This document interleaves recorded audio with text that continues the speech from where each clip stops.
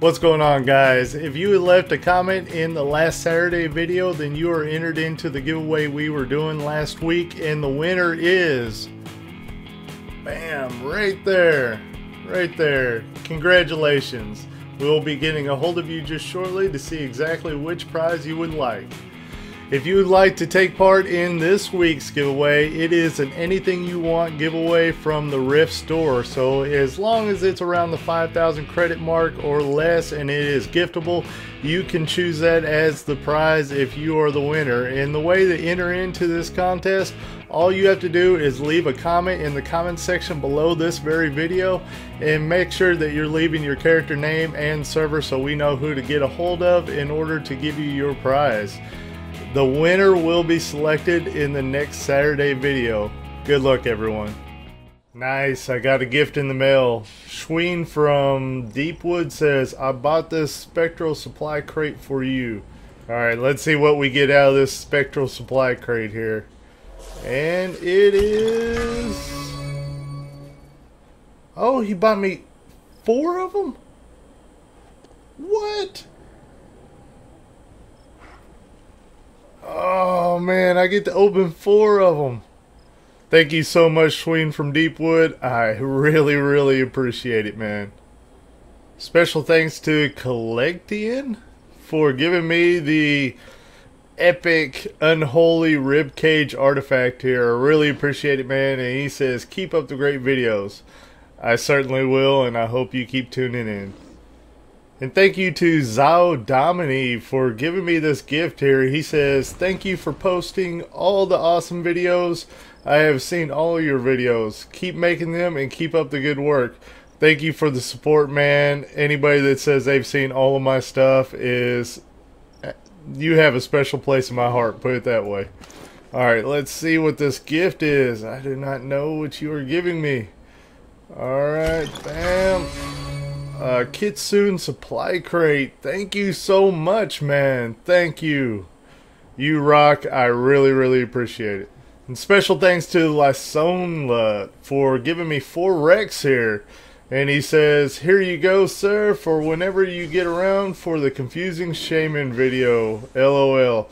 Yeah, Lysonla is actually in my guild, and he's been asking for me to do a shaman guide for a bit now.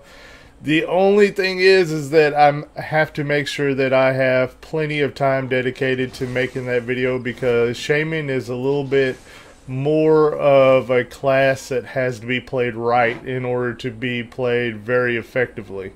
And it's not really one of those that you can slam everything in a couple of macros and be done with it. So the Shaman video is coming up soon, I promise. It's just I want to make sure that I get it right. Alright, and of course, he tops the charts here with the 4 Rex giveaway. He's actually the same person that gave me 3 Rex the last time, so he wanted to one-up himself, and 4 Rex is the most I've ever received at one time from anybody, so thank you very much. What's up, guys? Graham here. Sorry I haven't been on too much lately. For those of you that like to play with me in the game and chat with me sometimes, man, I have just been swamped. This new job had me working about 70 hours this week.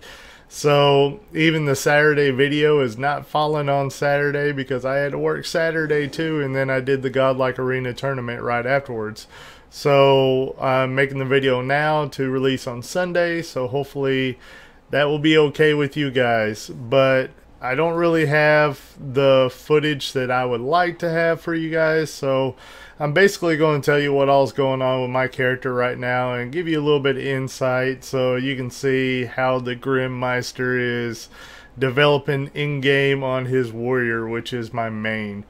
Well, I've been on the fence with a lot of different specs. The flavor of the month right now is very much so 61 Paragon, and you can go back and see my 61 Paragon build in the description below this very video. Just go down there and look. It'll have a list of all the builds that I've made guides for, and you can see that the Paragon build is down there, 61 Paragon, and it is absolutely destroying people in Warfronts right now.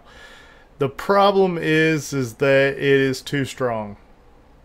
And what I mean by that is Tryon really doesn't like stuff to be super bursty in PvP. They allow some burst, but whenever you get an insane amount of burst like Paragon has right now, it's going to get nerfed.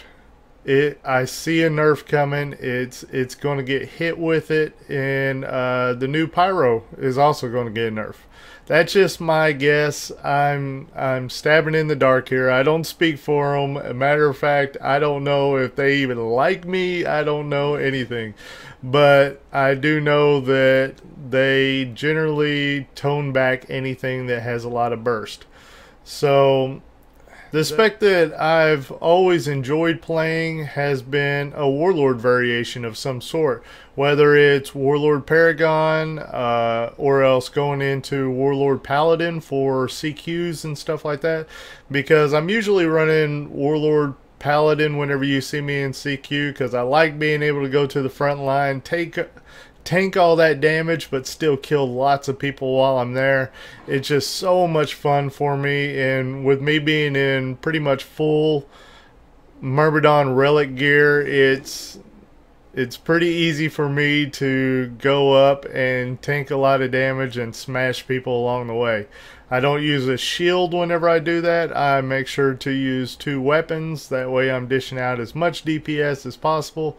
And I have lots of ways to get out of the damage if I'm taking a lot of damage. I can survive. And I've got a stun. I've got no permission to die if I start to go down. I've also got a full heal from Paladin. I've got small heals if I need to run away from somebody or something like that. So there's just a lot of good options with Warlord Paladin right now, and I'm really enjoying playing that all the time. But Paragon is the flavor of the month. It is the super burst build right now, and it was good just not too long ago, but nobody was really using it. So now everybody's using it instead of Warlord. But I don't know if that's the right way to go. I know that bringing down healers right now is the main priority, since we've got a lot more healers in Warfronts now, since the physicians are running rampant and they were so powerful for so long there. Even with the nerfs, physician is still really good, and a lot of people are complaining about it. So people are thinking that they have to go with a Paragon build, and that may be true. That may be how it needs to be. But I'm personally thinking that I need to work on Warlord builds, because I think Paragon is going to get nerfed, and I don't want to cater all of my gear around Paragon if it's going to get nerfed. And if you're running a Warlord variation, it is definitely attack power that you want to go with. Yeah, crit power and all that does help really well, but attack power is just amazing in Warlord builds. It is just, you've got so many things in your skill tree that complement attack power that it is almost insane not to go with all attack power on Warlord builds.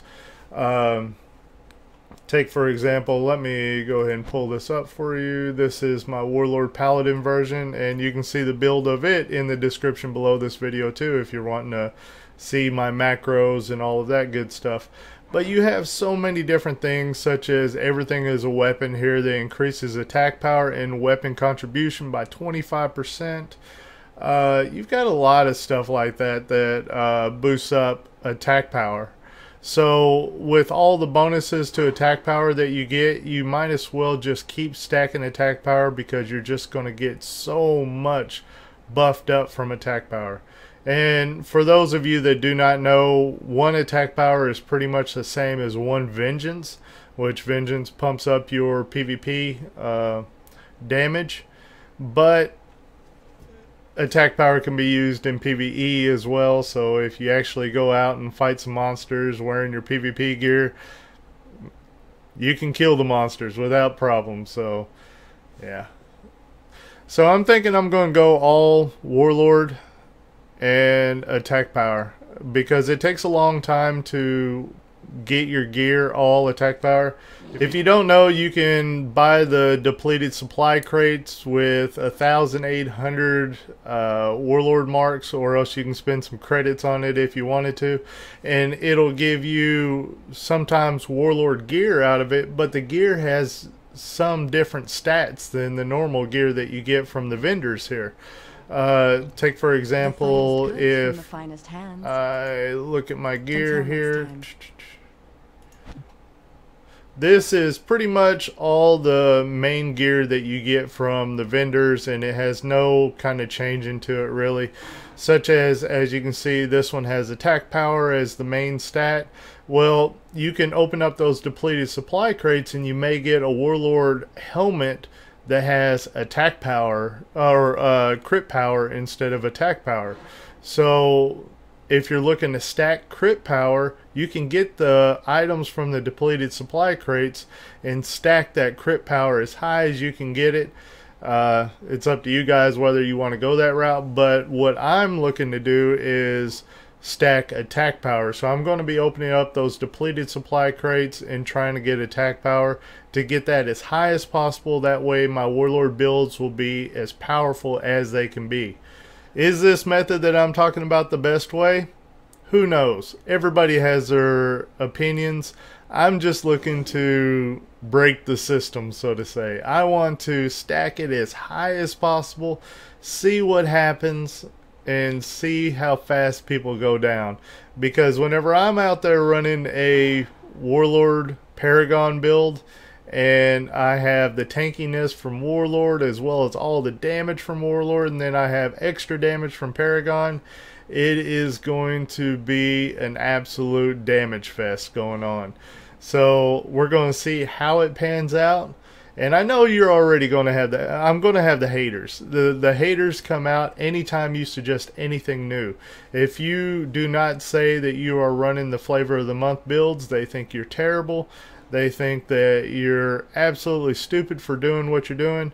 But don't see it that way, guys. If you want to go out and test something, test it. But if it doesn't work, make sure that you go back to something that does work. Don't try to wing it with a build that you tried out and it wasn't that good, but you're thinking that you can make it work. Don't do that, guys. So the game plan right now is to stack the attack power. So as you can see, my gear, I have helmet is attack power, cloak is attack power, shoulders is physical crit. So I'm going to try to shoot to get the warlord shoulders that have attack power out of the depleted supply crates. It's a lot of RNG, man. I may not ever get them. Who knows? But I'm going to try for it. Chest piece is physical crit again, so I'm going to have to work on attack power piece for that. Gloves is physical crit, so I'm going to have to work for that one. Belt attack power, so I've got that right there. Legs attack power, feet attack power.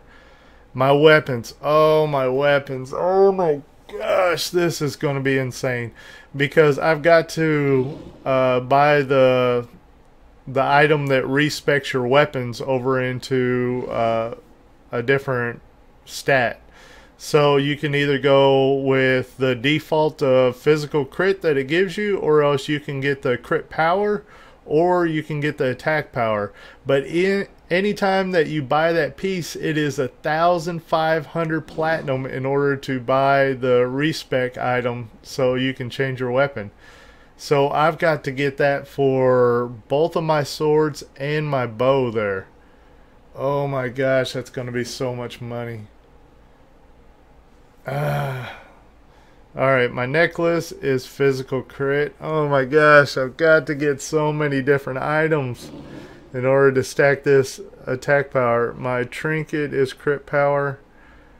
My ring is physical crit, but my secondary ring is attack power. And I hear that you can get both of your rings attack power. Even though it says unique on it, you can go ahead and get the both attack power, and it allows you to equip them. So I'm going to try that just shortly.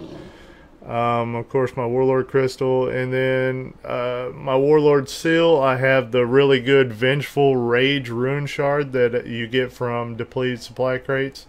And also I'm going to have to get the essences down here, all attack power. So those come from the depleted supply crates too.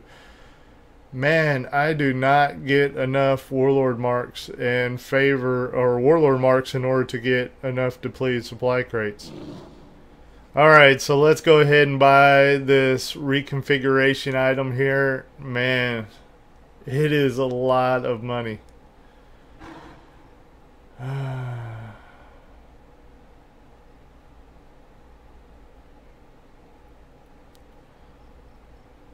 Okay, this is the item that we're looking for to reconfigure our weapons. So, man, this is a lot of money. Oh, okay, I'm buying it. I've managed to save up 1,700 platinum, and now I'm about to spend 1,500 here. Bam. All right, so let's go up to our weapon here, our primary weapon. Let's click on it.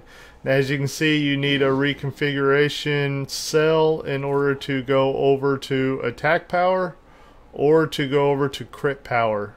And right now the default is physical crit. So we're wanting to go over to attack power here. Oh man. Oh, so much money involved in this crap. I'm such a poor dude, I could not. Alright, let's do it. This is the right one, right? I do not want to mess this up. Alright, this attack power.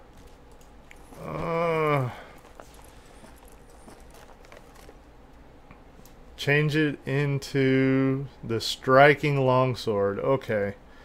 So it's got attack power. Let's go over to the auction house and see if we can buy an attack rune, one of the lustrous ones.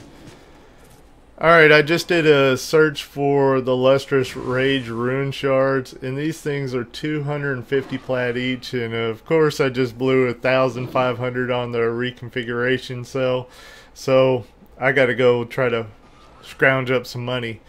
So I hope you guys enjoyed this little episode of me kind of giving you an update on what's going on with my warrior. Hopefully I'll have more interesting videos in the future. Unfortunately, I was so busy this week that I didn't put together any really good footage for you guys. But the game plan so far is I want to get the shaman build video up pretty soon. And also I would like to do a pyro video of the new pyro build.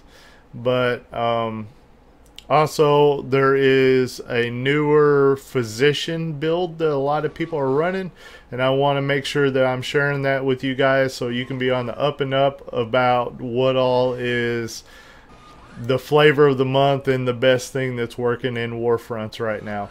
So I hope you guys enjoyed the video, and as usual, my name is Grim, and I'll see you next time.